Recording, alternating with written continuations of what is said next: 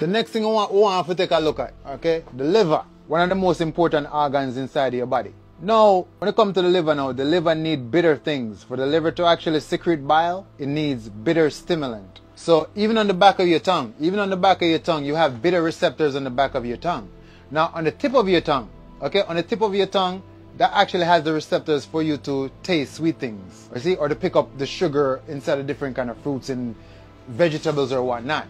But on the back of your tongue, you have the bitter receptors, okay, and so when you eat bitter things or you drink the bitter herbs, it actually sends a signal to the liver to say, hey, secrete bile, digestion. So yes, you need to eat sweet things, and you also need to eat bitter things. Most of y'all, you want to live your entire life just on the spectrum of eating the sugary goodies, right? Because you're a sugar crackhead. That's what it is. Notice, you can eat a whole bunch of sugar, right? Unlimited amount of sugar. But the moment you got to drink something that tastes bitter, it's like, oh, this is the end of the world. I can't drink this. Yes, you can. Okay, just like how them have the yin to the yang, the yin yang, you're going to need a balance. Okay, so yes, you eat sweet stuff, but you also have time when you have to eat bitter things as well. So the liver, dandelion greens is good for the liver.